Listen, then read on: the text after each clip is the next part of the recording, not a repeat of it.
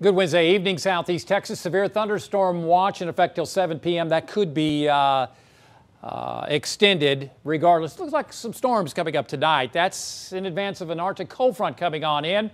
So we'll drop into the low to mid 40s by morning and further fall into the upper 30s and lower 40s with wind chills in the mid to upper 20s. It's going to be windy and cold coming up on Thursday. Friday could see wind chills into the low to mid 20s with actual lows in the mid 20s to lower 30s, not getting out of the 50s.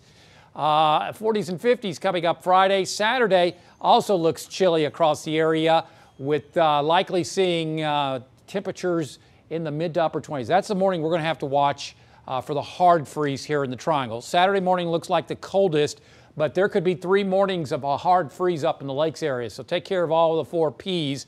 Cold front reaching the lakes area by about 9 p.m. tonight, and in the Triangle 11 to midnight. Then after that passes, that'll put to bed the chances for severe weather as cold Arctic air starts draining into our area. So we'll start off in the low to mid 40s across the area and continue to fall. We may level out for a while before falling by 5 p.m. I'm going into the upper 30s to lower 40s. It could be colder than what I have showing up here on modeling.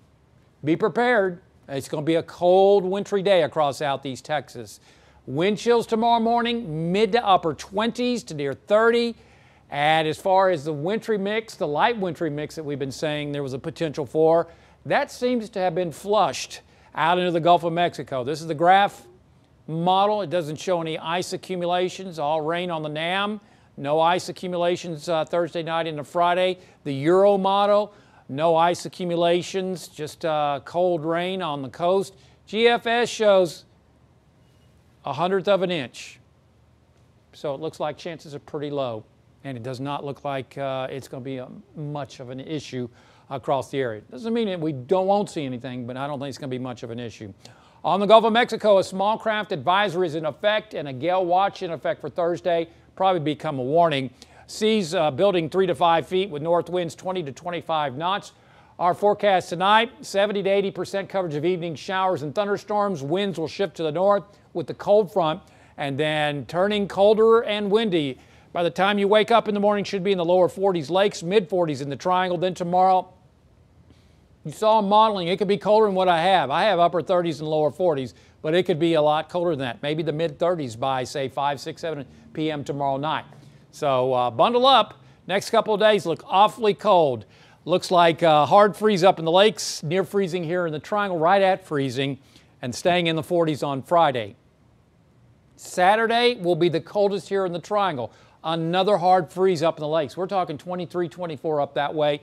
The lakes area Sunday morning, probably the mid 20s, near freezing here in the Triangle. But as you can see, the weekend, more sun, highs upper 40s to mid 50s.